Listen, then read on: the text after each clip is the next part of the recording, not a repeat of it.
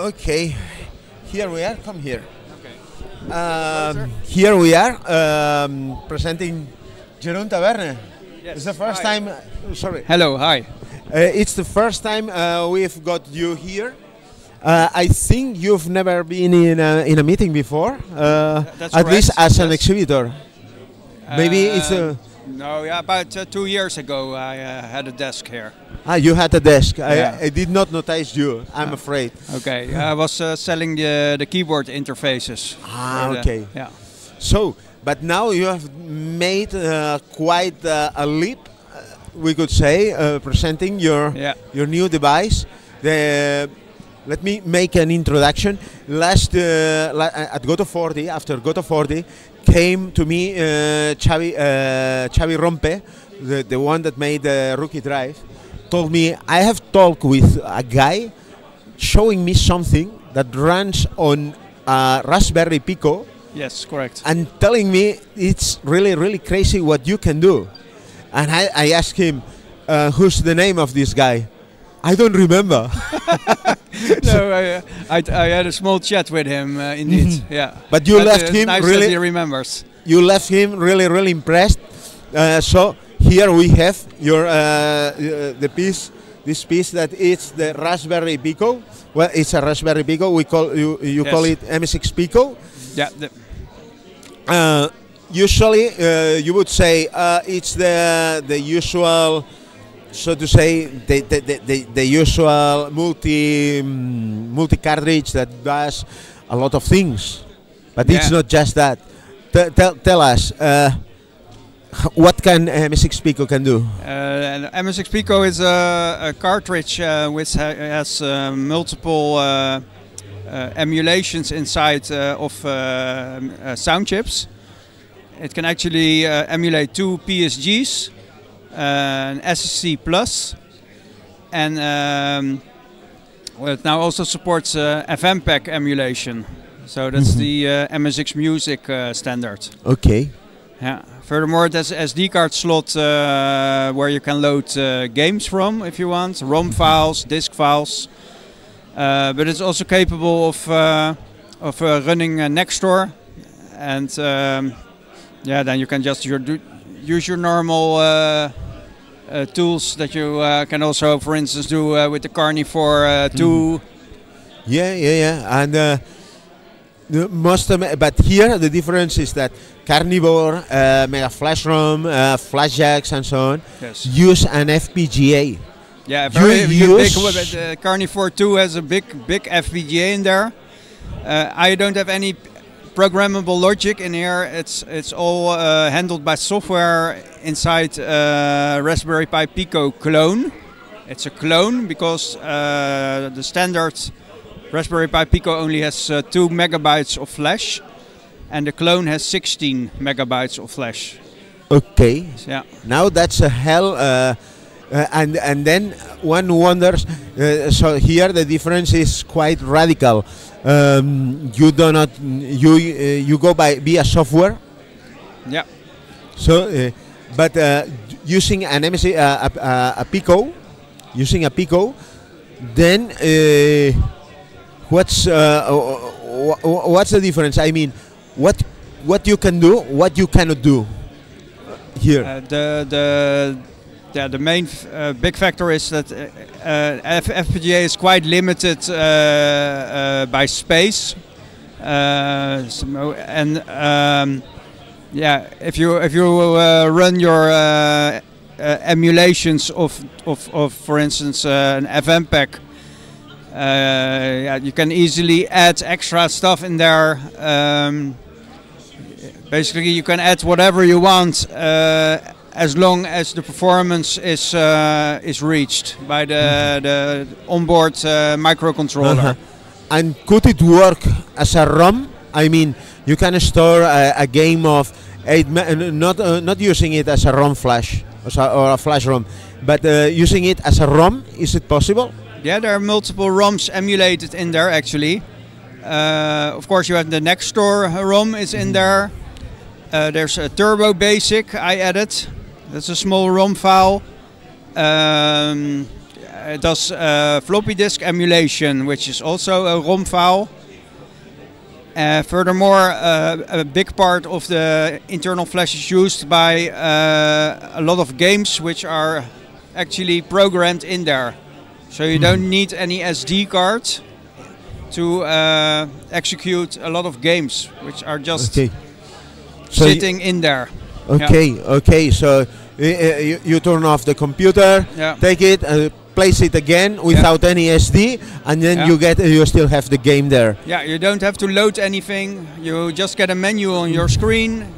You select whatever you want. You press the button, and it starts. And it could be 2 megabytes, 4 megabytes, 8 megabytes. It can go up to 15 megabytes. 15. The game. Okay, that's quite a lot. Yeah. It's indeed. I think because this could open a way, because Raspberry Pico, how much expensive is it? I mean, imagine making a cartridge for playing games stored in the ROM of the Pico. Yeah. How could be a way to make cheaper cartridges. Yeah, that's what was my whole goal, to make a affordable cartridge which is also available. For instance, the Carnivore 2, you have to pay a lot of money for it, and it's often not available. And if it gets available, you can order maybe 5 pieces, and then it's out of stock again. So at the moment, Raspberry Pico is not running out of stock. No, there's a lot of them available, and maybe will become a newer version in the future. Then it gives more possibilities. And what do you think you can add? Do you have any plans to add things in the cartridge? I want to add multi-disc support. So if a game asks for please enter disc 2, then you can just say press a key combination on your keyboard, and then the game thinks number disc 2 is inserted. Okay. And things like, say, music module or something like that. Yeah, maybe at some point MSX audio. Maybe only the FM part. Because the ADPCM part is a bit difficult. Wow. Yeah. That's the problem of the audio. Yeah, and it also takes RAM, and currently there's a lot of RAM available, but I'm also giving it back to the MSX computer. So you get extra RAM when you insert this cartridge. And do you have any other project in mind or something? For MSX Pico, something different than MSX Pico, you mean? Yeah.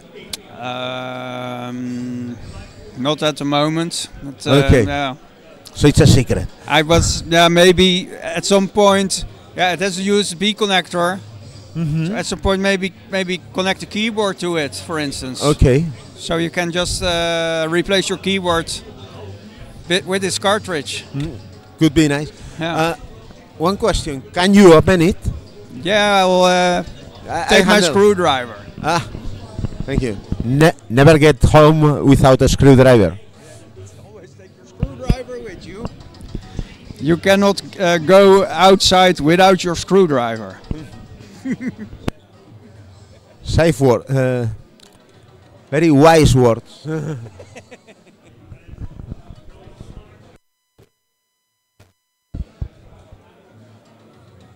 Screw is really long. No, the thread is very fine.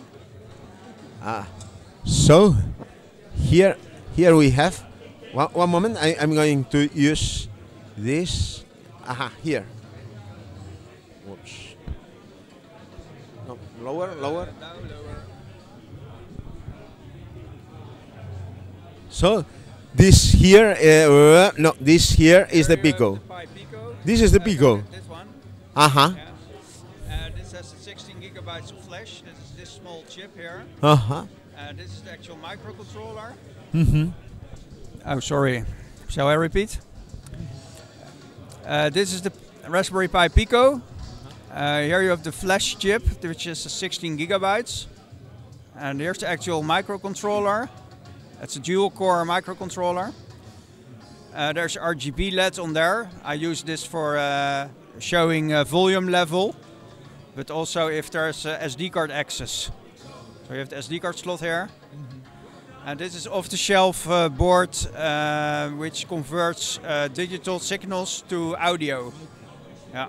I see. And what about using the standard SD card slot? Is it possible? How do you mean? No, the standard SD card, the big one, not the micro. How do you want a big slot on there? Yeah, it's currently not possible because you see there's no room for it.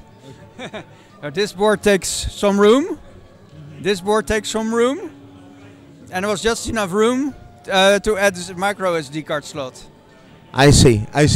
Then, thank you very much. Thank you very much for your time, and I hope I wish you a lot of success going with this, and I hope everybody can enjoy your device at any moment. For instance, for making games. Yeah, thank you very much. I hope I hope to see you next time. Yeah, we have to wait 1 year again. Okay, well, we can talk about it. Maybe earlier. Maybe earlier. Yeah, you are right. Okay, thank you very much. See you.